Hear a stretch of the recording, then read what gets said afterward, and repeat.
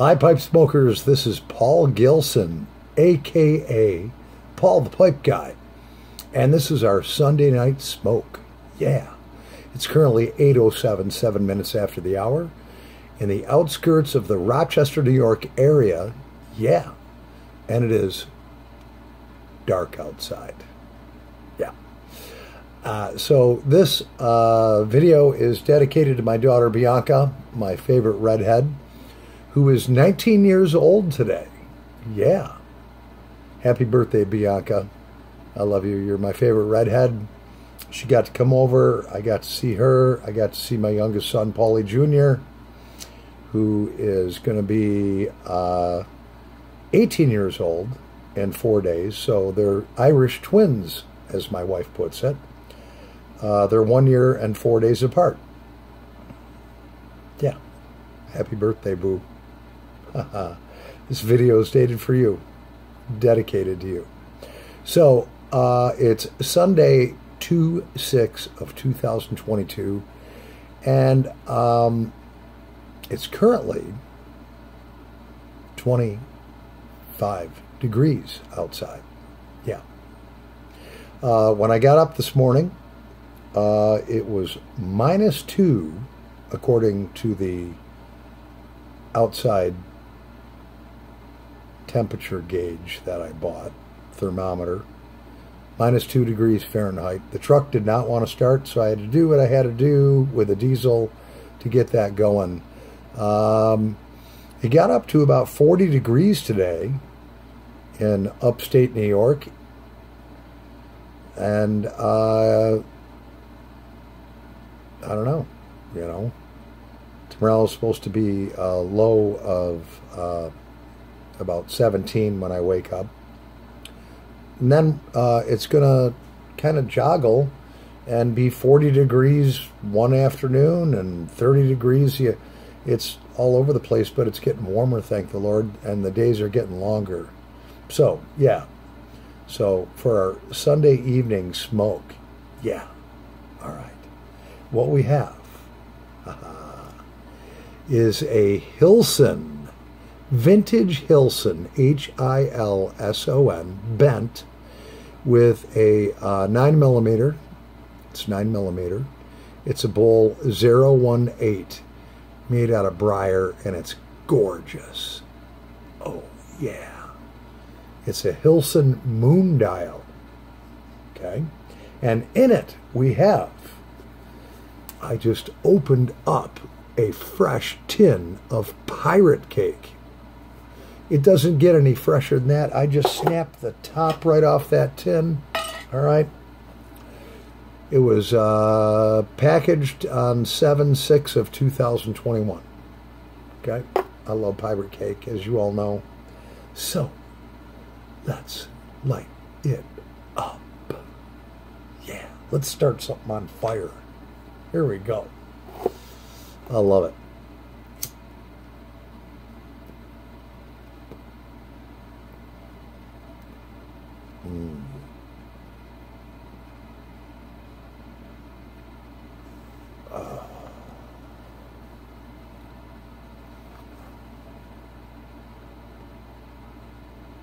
Oh, yeah.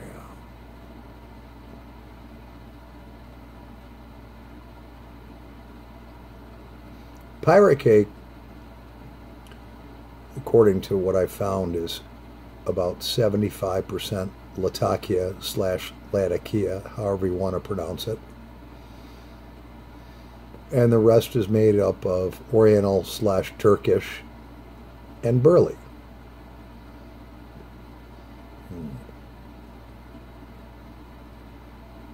And I love it.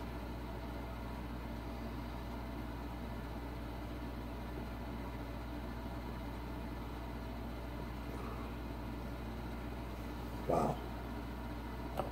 That's a fresh batch.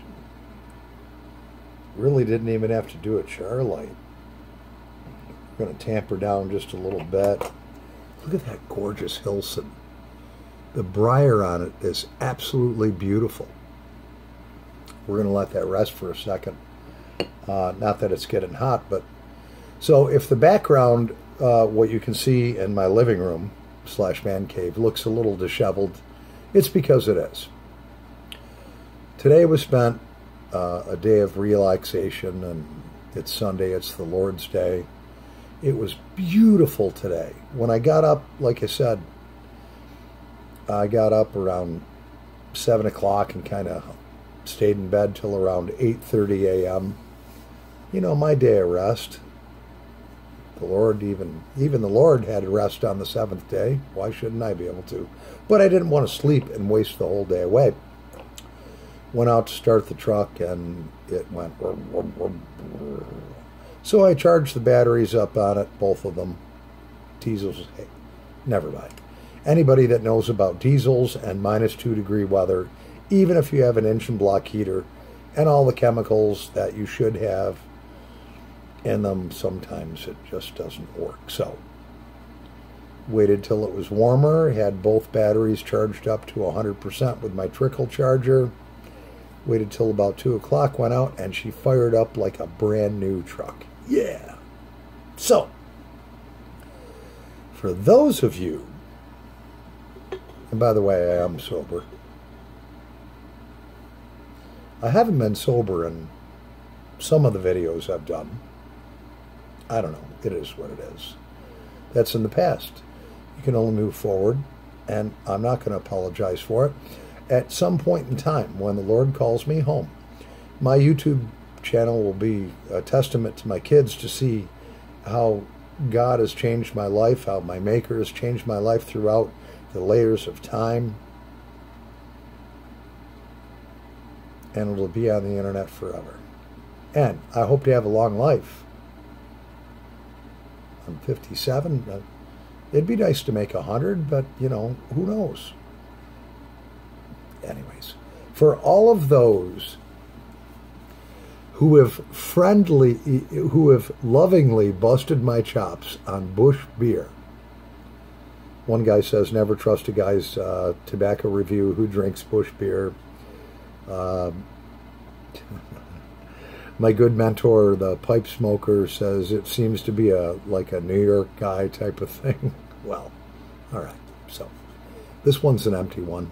And what we have, yes, we have 2 beers set up. Okay. The first one, and I had to put a little thought in this. The first one is from Holland.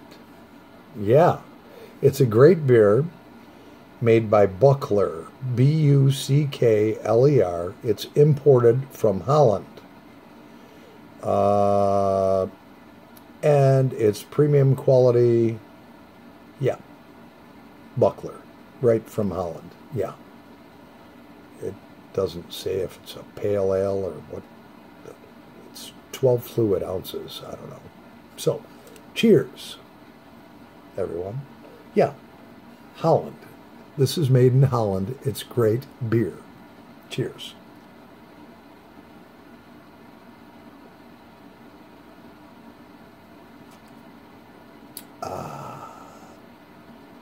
Oh, this is such a full-bodied taste. I don't know whether it's an ale or what, but it's made in Holland, so it's got to be good. The problem is you folks in the UK, especially Ireland, here, the United States, they make us pasteurize everything, which means that you take the beer up to a heating process that supposedly gets rid of any bacteria. Even apple cider, we have to pasteurize that. Our milk is pasteurized. It's taken up to a temperature that kills bacteria. The difference being is that in the UK and European countries, and I know this because my parents went to Ireland, the beer in Ireland, and it may be in Germany and the rest of, Europe, it's unpasteurized.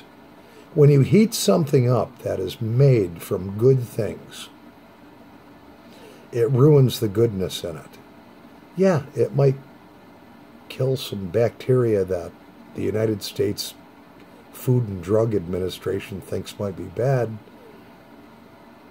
I mean, come on. They've gone too far. It takes all the goodness out of it. Apple cider, same thing. Pasteurized, heated up. It kills everything in it.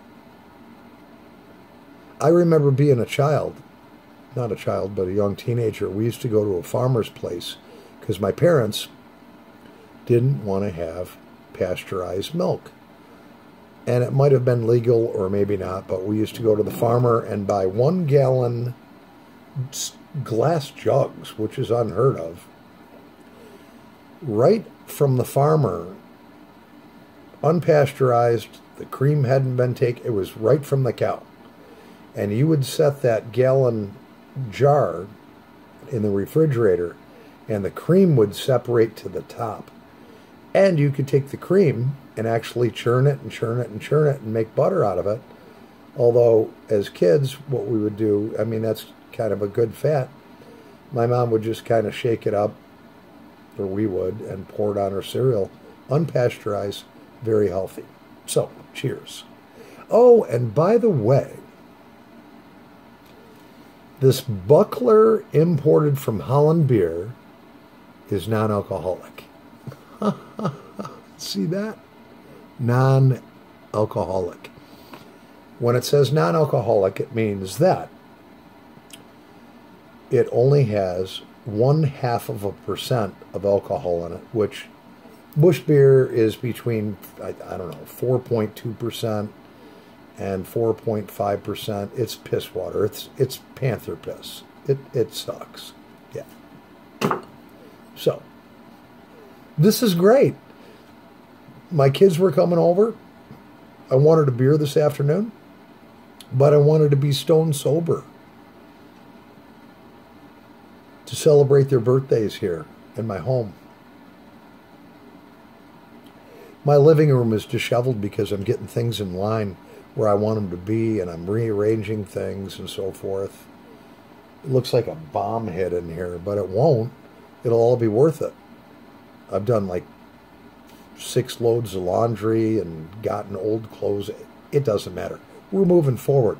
So cheers. Yeah. I'll be right back, and then we're going to light this pipe up again.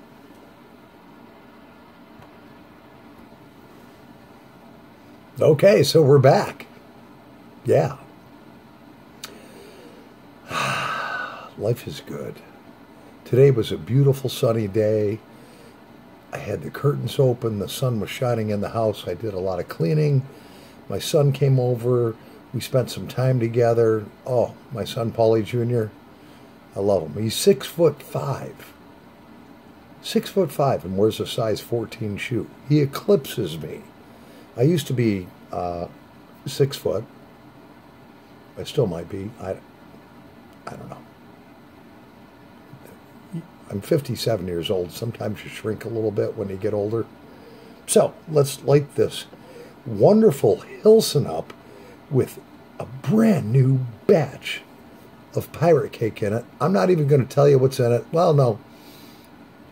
Maybe I did tell you already. 75% Latakia and Turkish/Oriental and Burley's. It's good stuff, and it's fresh. I'll tell you, though, this thermometer I bought, it's an indoor-outdoor thermometer, and I have it sitting up, and I didn't realize it, but the relative humidity in my house, because it's so cold and dry out, is only 20%. 20% relative humidity. That is bone dry. So I had to take all my guitars, and I had, well, I won't get into it, but there's a thing that goes in the guitar that you put distilled water in, and it rehydrates the wood in the guitars, which they're still fine, thank God. I didn't realize it was so dry in here. My skin was like, I don't know, just everything was drying up. And that happens here in upstate New York. When it gets really cold, it gets really, really dry. So, let's light this Hilson up with some pirate cake in it again.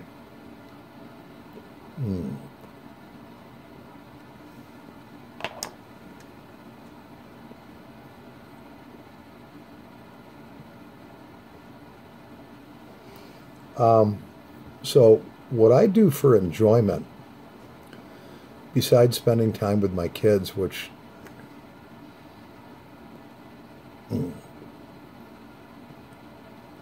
my daughter Bianca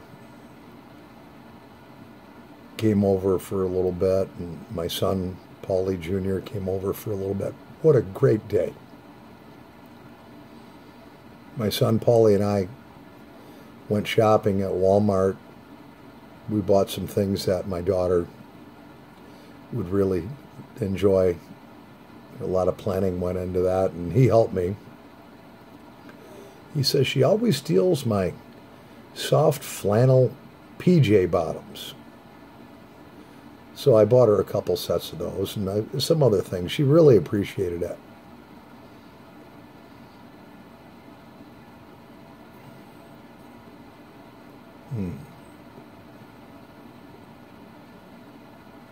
Oh, this Hilson is so good.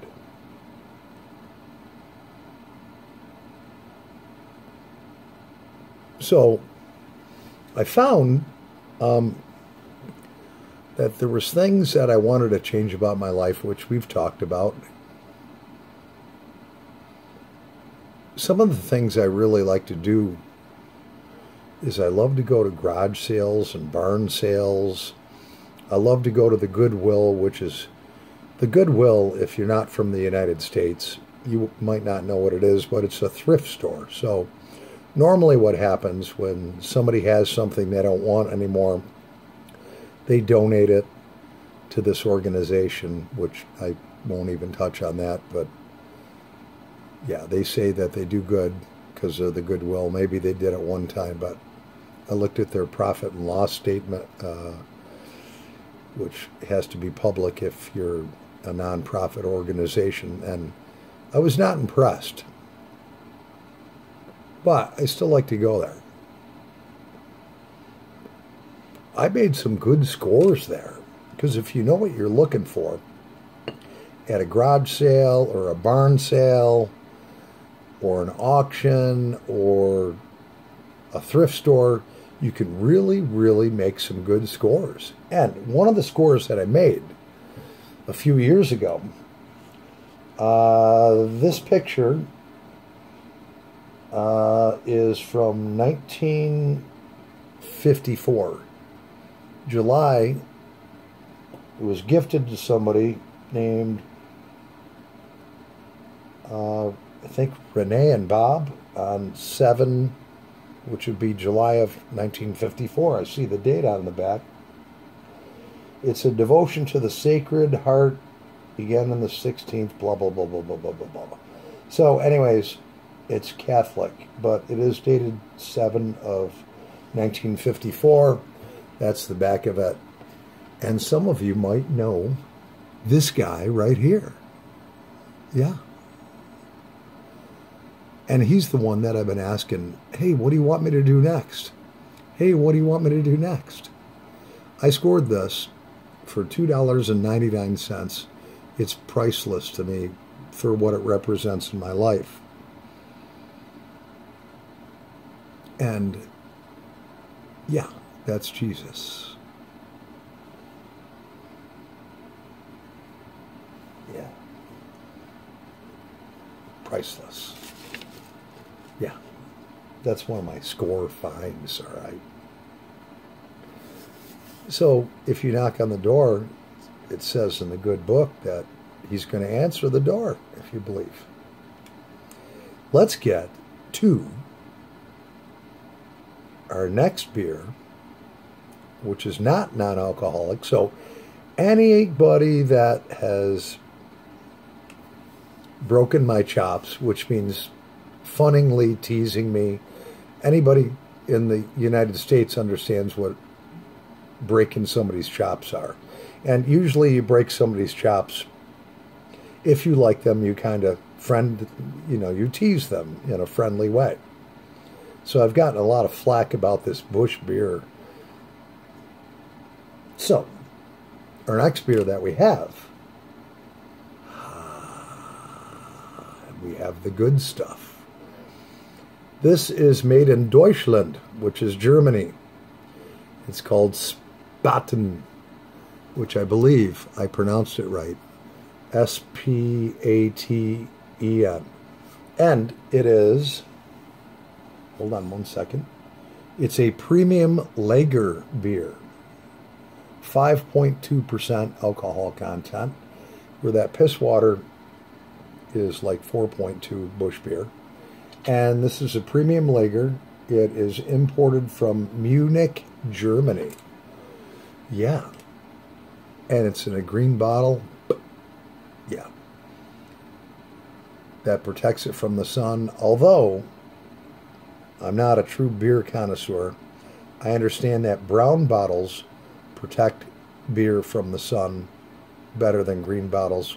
I could be wrong. I don't know. So let's try that. Let's smell the bouquet. Yeah. Spaten or Spaten and whatever. It's made in Germany. Yeah. And it's a premium lager. And it's a real beer. So, here we go. Cheers.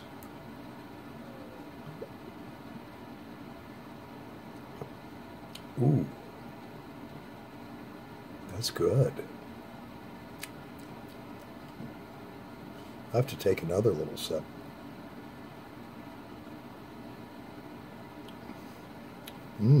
Very good. Lager, yeah.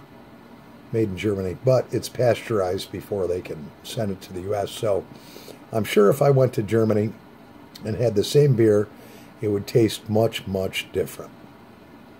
This is good. I'm going to set it aside here. I'm going to light up our moonlighter. So, in my past, I might be a welder now, but in my past, I had a job in banking. I had a couple different things I did. Banking, finance, mortgages, insurance for many years. I made some pretty good money doing that. I do okay now being a welder, but kind of got burnt out on that whole bit. And when I was raising a lot of children, you know, needed that large income, of which I invested in them. I really haven't been able to save much, which doesn't matter. Money is only money. Health, happiness, and a belief in the one above. And if your kids and grandkids are healthy and happy, and you have food in your house, and you have heat and light and a roof over your head, those are the important things in life. And of course, good tobacco.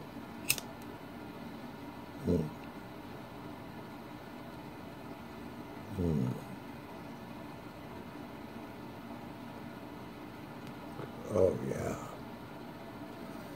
This is so good.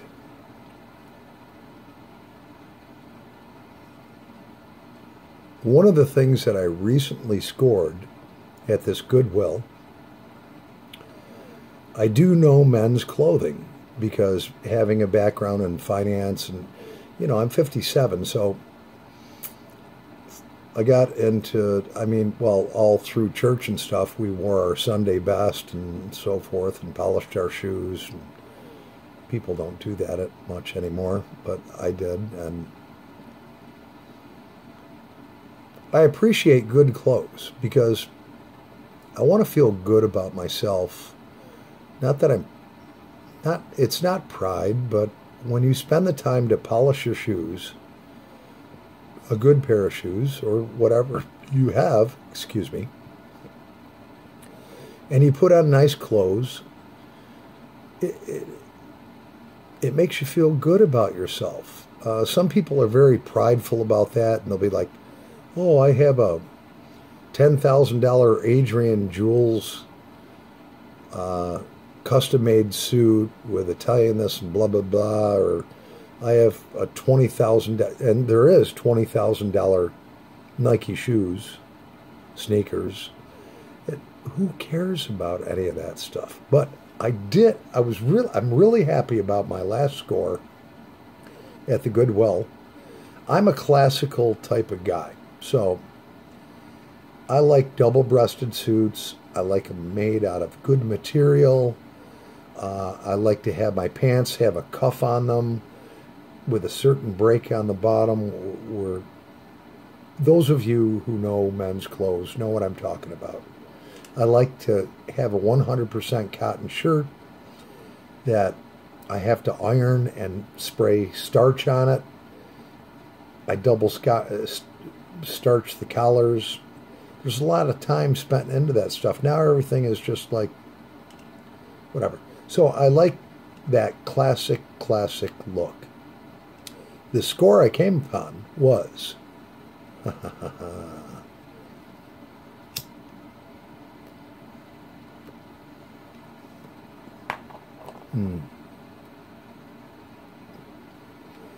a canali, C-A-N-A-L-I, made in Italy, made out of 120 wool.